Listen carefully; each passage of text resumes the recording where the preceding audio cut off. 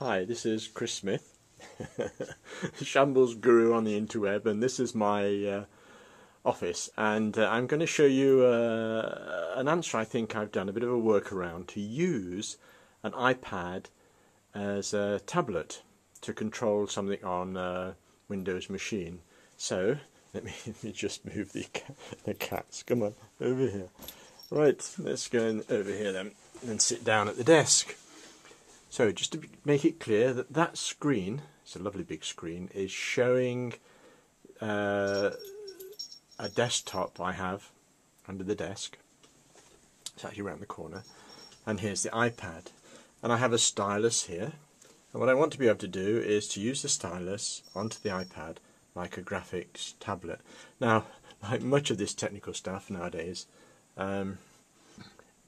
there's lots of answers, I'm sure, to this. So this is just going to be my answer. But the first thing I want to do is I want to make an interactive whiteboard on here, so I've got something to draw on. And one of my favourite interactive whiteboards in a browser is this one called Scribbler. Hands up if you like Scribbler. Okay, so let me maximise this screen over here. So I have Scribbler on there, and if I use the pointer and I use the mouse here and use a pointer, it's just in Chrome, Google Chrome, and I can click on something and just draw here.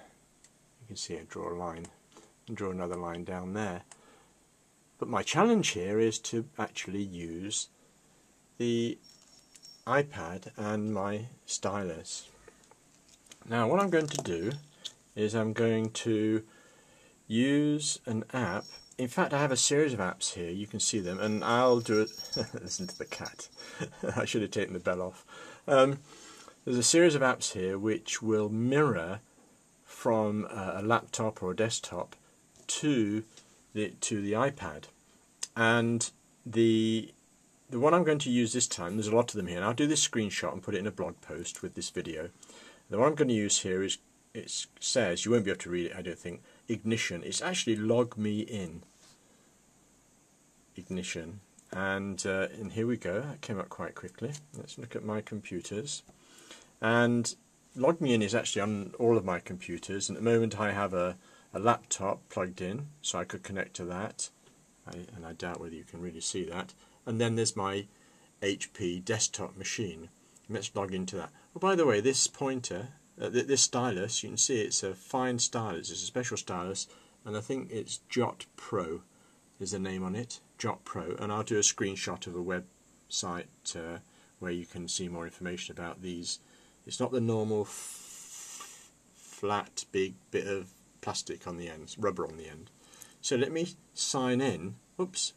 Let me sign in to my desktop, which I think it might be doing now. Here it goes. It's asking for a password because I password protected it. I'm not going to show you what it is, of course. Okay, I put the password in to get in. Otherwise, you could be logging into my desktop from the States, from ISTE if you're watching this while you're at ISTE. And here we go. And it tells me, it reminds me of the commands to move around, 1 finger, 2 fingers, all of that. So if I, actually you didn't see it, but there was just a flash on the screen up here to show that there's a connection. And right at the very top of the screen, it actually says, it's difficult for you to read there, it says, Log Me In Remote is controlling this screen. So let's continue to the computer. And you can see here, let me use my finger first, on Log Me In, and it's not a free app, and it's not, it's quite expensive I think, but there are other ones. Splash Top is another one. If I put my finger on here, I like the idea that they have the pointer and the mouse here, because if you put your finger over the pointer you couldn't see where it's going. So I can go around here, this way, and as I'm doing that, oh you can't see it, but the pointer up on my desktop, my Windows machine, and I could be using my MacBook, this could go to my MacBook just as easily. You can see I'm using that. And just to show that the stylus also works, listen to the mice, listen to the mice, listen to the cats. If I touch here, then let me let me choose the pointer here, and you have to double click,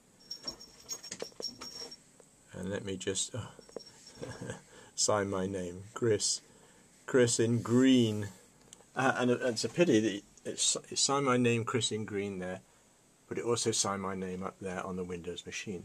So it's using the iPad as a tablet.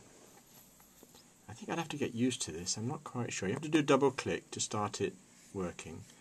Let me do a circle. Do a big circle. Here we go.